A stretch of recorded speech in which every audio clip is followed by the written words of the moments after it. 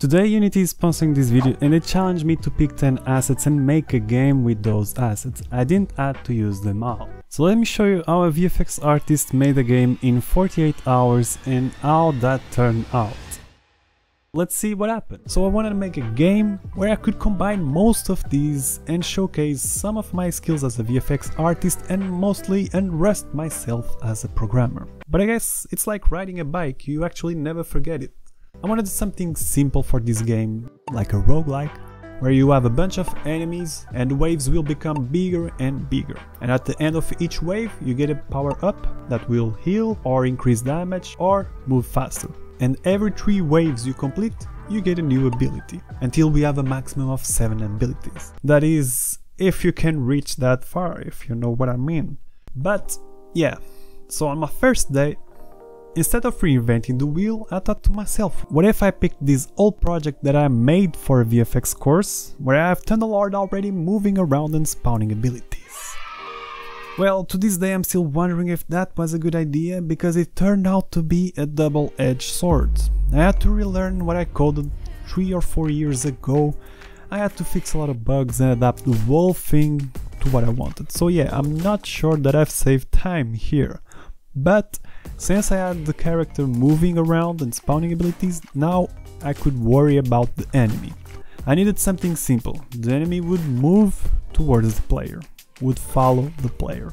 So here's Bean Boy following me around and working with A-Star Pathfinding, another great asset by the way.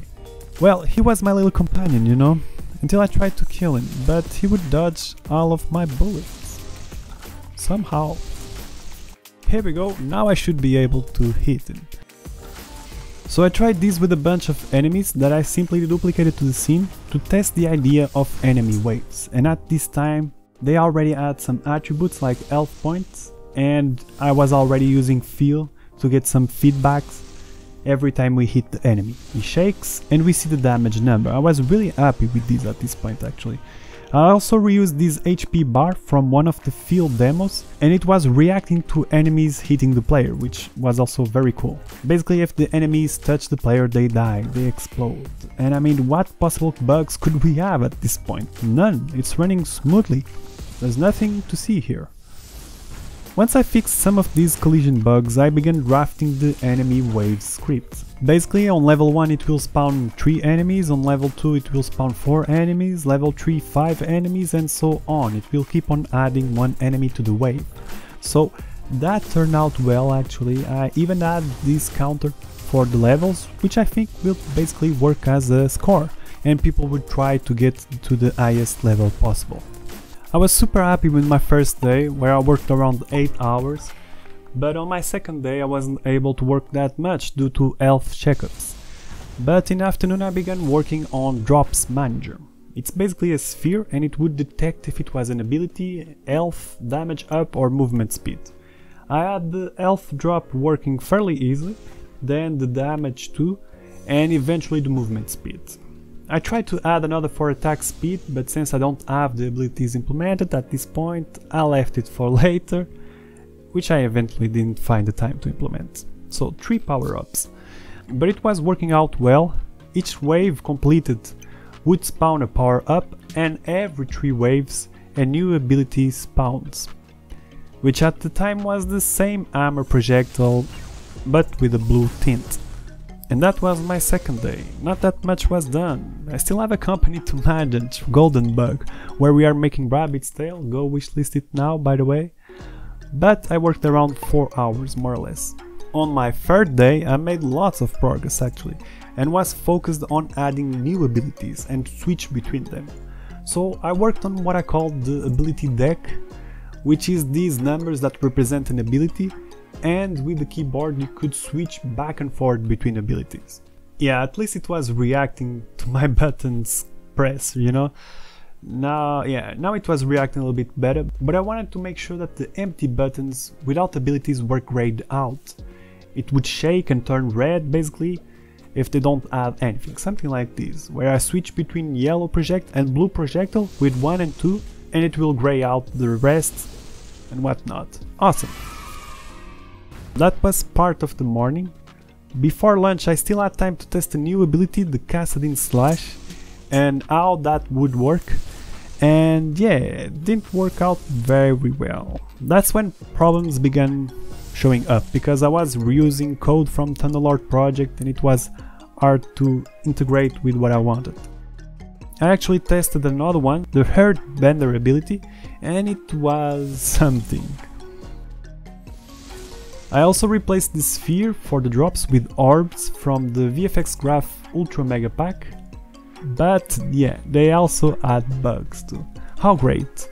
I have an ocean of bugs to deal with. So, for the Cascading Slash, it was rotated in the wrong direction, it turned out. So, once I fixed that and a bunch of other things, it kind of looked alright, yeah. The Earthbender, it turned out to be pretty funny because I could damage the player and block his path, which wasn't something I was planning on, but it turned out to be interesting. With these two new abilities working well, I moved on to another one, the Fire Tornado. Yeah, okay. I also noticed it only damaged one enemy at a time, which wasn't great. I wanted this to damage over time, so I had to code an AoE script that would detect which enemies were inside the trigger and when did they exit the trigger, and then damage them based on the rate, something like this. Yeah, I still had a lot of bug fixing to do, but that was it for my third day. It was shaping up nicely, I believe. I had worked around 10 hours on that day, which means almost a day in total, and things were shaping up essentially. On the next day I implemented a quick pause function and a few more abilities, like this Fire Impact, and then this Meteor Rain, where each meteor would damage the enemy. And I also added this Ice Attack, which turned out to work well. Yeah. I then made a few quick improvements to the pause menu with a resume and restart button, and moved on to the die screen too, where it shows the max level reached and there's a restart button. Simple stuff, you see. Then it was time to improve this visually, so at the very end of the fourth day I still managed to create the die feedback with feel, and I think it turned out pretty cool. It was a very productive day, I would say. I worked around 10 hours if not more, which means in total I was around 35-38 hours, more or less. Then the next day I wasn't able to work, so on my last day, which was Sunday, the 5th day, the day before the delivery, I split my time between polishing as much as I could and recording and editing this video as well.